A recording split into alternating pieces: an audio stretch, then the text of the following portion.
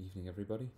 Great to be with you tonight as we're continuing through the second letter of Peter in the New Testament, according to the Moravian Daily readings, that pattern that we follow.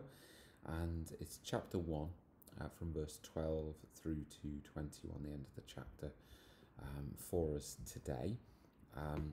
And, as you might expect in the conclusion of the chapter, it is a continuation of some of his thought from earlier. But in addition to that, we're going to see a couple of the main themes of this letter emerging as we go on. And those big themes really are, for Peter, he's very conscious of affirming true biblical prophecy as opposed to the false prophecy or false teaching that was around in his day.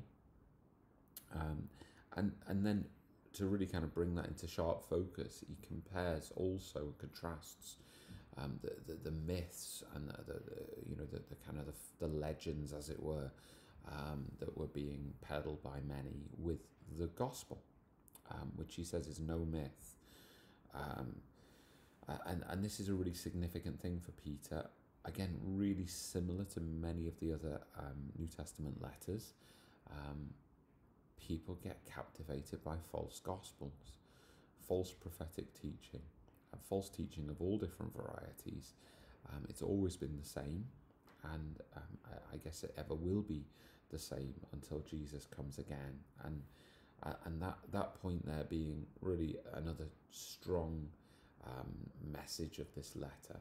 The time is short, that Jesus is coming again, and some will see that day, others will not. Peter, in these verses, is convinced that he will be dying soon. He says, and this whole passage is quite poetic, but he says quite poetically, I know that the putting off of my body will be soon, as our Lord Jesus Christ made clear to me. And I will make every effort so that after my departure you may be able at any time to recall these things. The putting off of the body. Now that's not to decry the body or to demean it at all. Peter it makes clear in his writings he believes in the resurrection of the body as much as anybody. What does he know here? Is he sensing something in his circumstances? Maybe. And he says, as the Lord Jesus Christ made clear to me, it's possible that the Holy Spirit was illuminating his present circumstances, but he might be thinking more back to like John 21 and that initial moment of restoration and recommissioning with Jesus after the resurrection. It was a very profound encounter for Peter, who had denied Christ 3 times, and now is called to affirm Christ 3 times and affirm his position in God's purposes. It would resonate through everything that you ever did, wouldn't it, if you'd had such an encounter with Christ? So, the true gospel as opposed to myths, true prophecy as opposed to false prophecy, and how important it is that we get these things right, knowing that our lives are short, and indeed all history is drawing to its conclusion in the coming again of Christ, which is so important in Peter's thinking and in his writing.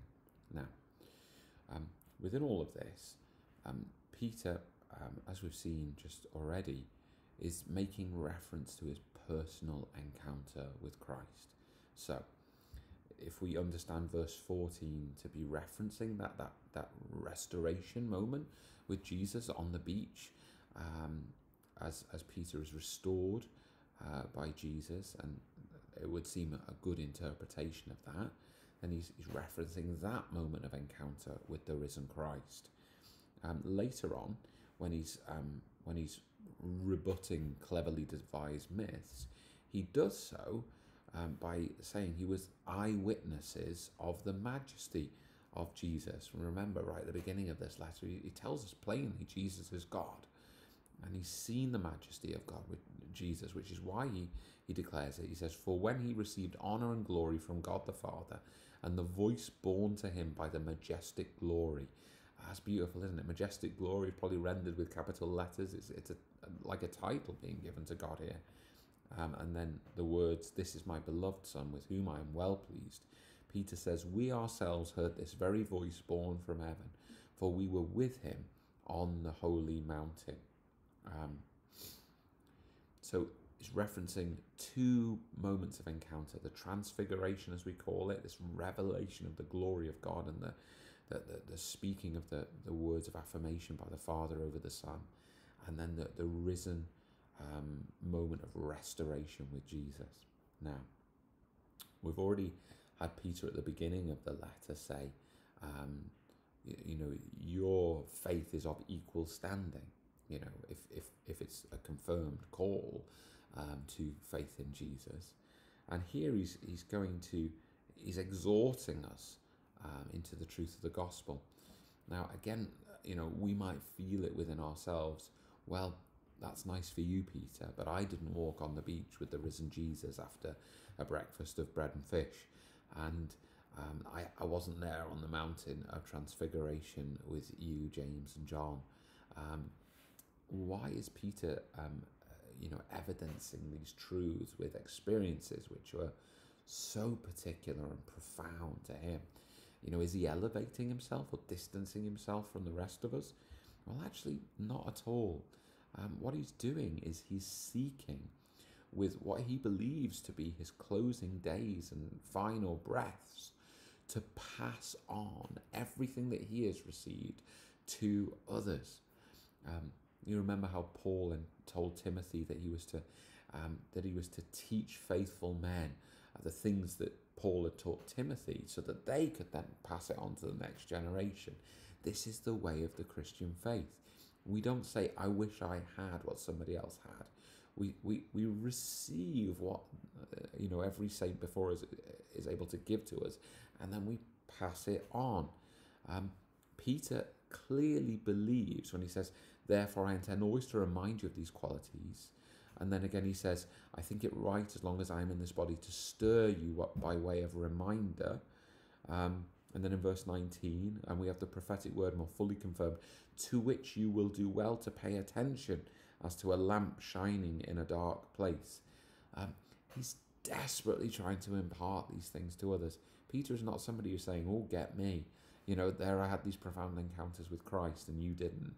He's saying, "Yes, I had these profound encounters with Christ as a gift, and I want to give you that gift." He wants to put it into the heart of his hearers, of his readers.